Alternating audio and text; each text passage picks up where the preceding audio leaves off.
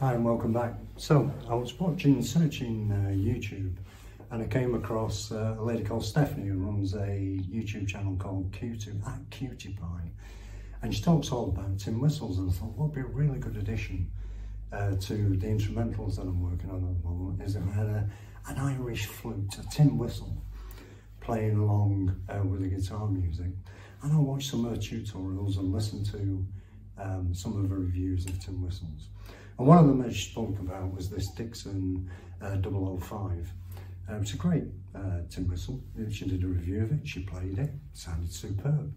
And it's tunable, so it's in D, in a high D, and it's a tunable whistle. Not made out of tin, made out of polymer, but it's got quite a nice mellow sound when she played it.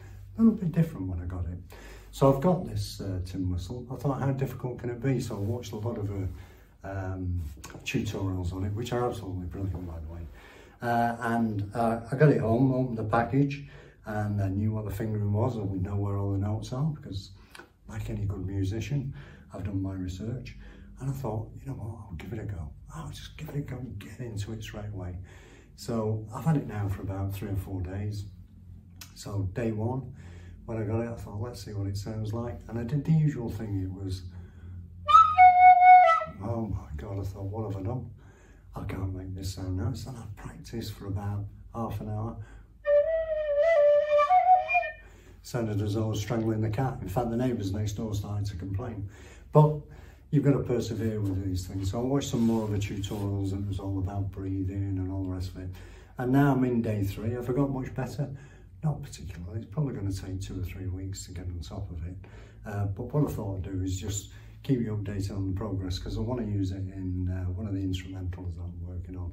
So as far as I've got at the minute, well, let's have a listen. So I think day 2 was something like this.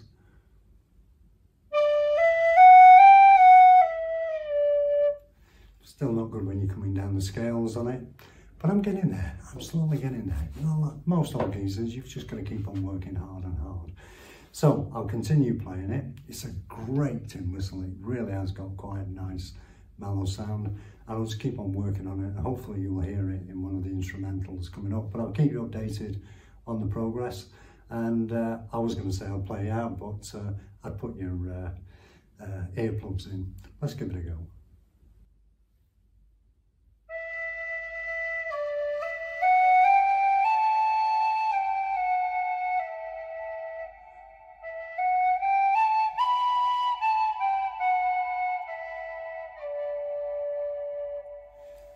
Well, that was it. I'm starting to get on top of it. I'm getting there slowly but surely. Let's see what it sounds like with the guitar playing in the background and a nice piece of instrumental music. Thanks very much for watching.